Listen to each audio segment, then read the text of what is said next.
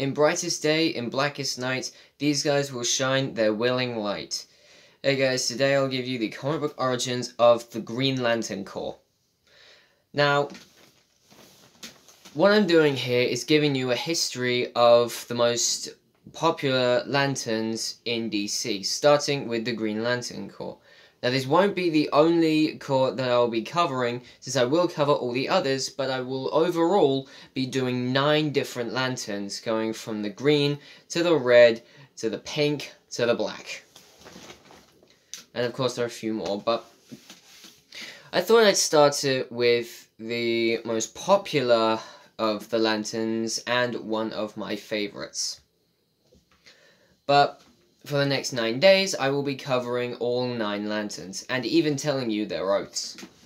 The Green Lantern Corps is the Corps of Will. It basically started 3 billion years ago when the planet Maltus, when its population had evolved into highly intelligent beings.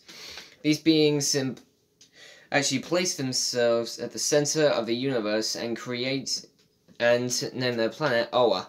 From then on, they were known as Owens, which were a highly intelligent race of aliens, but when a member of their society, Crone, had experimented with had committed incredibly dangerous experiments, these Owens had decided to combat evil and any dark forces throughout the universe. These Owens then go on to create the Green Lantern Corps and appoint themselves as the Guardians of the Universe. Once they create the Green Lantern Corps, they basically recruit all beings from across the universe that have the will to live, fight for truth, and do the right thing. But each member of the Green Lantern Corps has their own sector of the universe to protect. But with our human Green Lanterns, from characters such as Alan Scott, Hal Jordan, Guy Gardner, John Stewart, and Kyle Rayner, they are by far our most popular human members of the Lantern Corps.